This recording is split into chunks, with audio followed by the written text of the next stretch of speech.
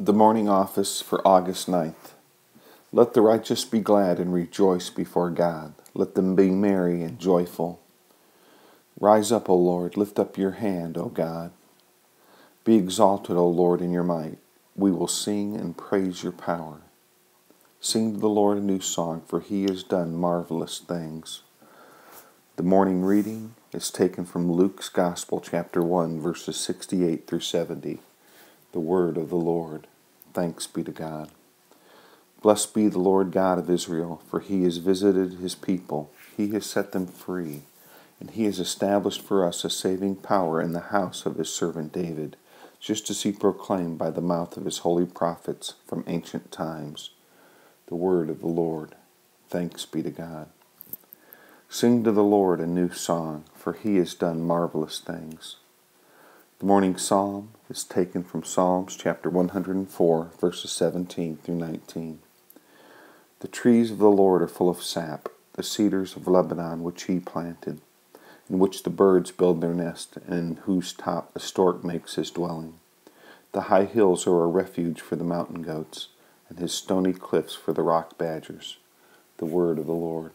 Thanks be to God.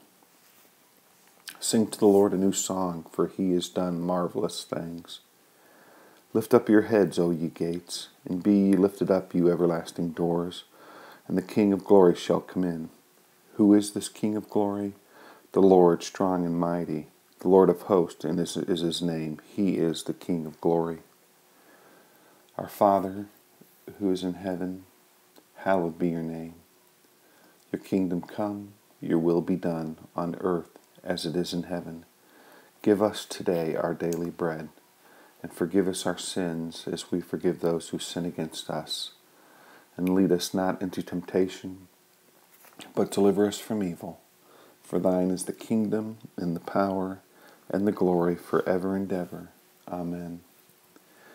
Let your continual mercy, O Lord, cleanse and defend your church, and because it cannot continue in safety without your help, protect and govern it always by your goodness, through Jesus Christ our Lord, who lives and reigns with you in the Holy Spirit, one God, forever and ever.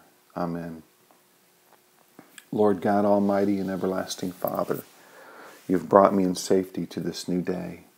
Preserve me with your mighty power, that I may not fall into sin, nor be overcome by adversity. And in all I do, direct me to the fulfilling of your purpose, through Jesus Christ my Lord. Amen.